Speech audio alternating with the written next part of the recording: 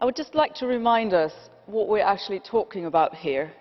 Approximately 2,000 people have died just this year in the Mediterranean. And just to single out one example of a conflict, Syria has produced already more than 4 million refugees outside Syria, living in camps since 4 years in unbearable conditions. That is the situation we're talking about.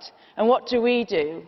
We argue about 20,000 resettlement places, yes or no, about quotas, yes or no. And the only thing governments seem to be agreeing on is that they want to send the army out against smugglers, as if that would help.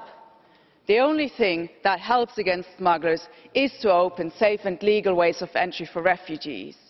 And Mr. Avramopoulos, you were rightly calling for that. But are we then going to stop at 20,000 resettlement places?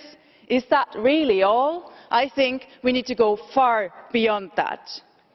And relocation. Yes, it's absolutely right to have now a crisis, a short-term mechanism, but we also should not stop there. We need to thoroughly reform Dublin, because if a system does not work when it's really needed, then it's high time to think about something else.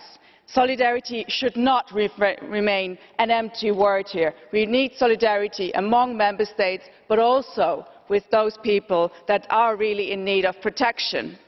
And Mr. Timmermans said, also rightly, that we need to increase the acceptance. But I think for that, we need governments to really work for that acceptance, to argue for that acceptance, and not claim that people fleeing from war and persecution are a problem that you can send the army against, and that's going to be the solution to all of it. Thank you.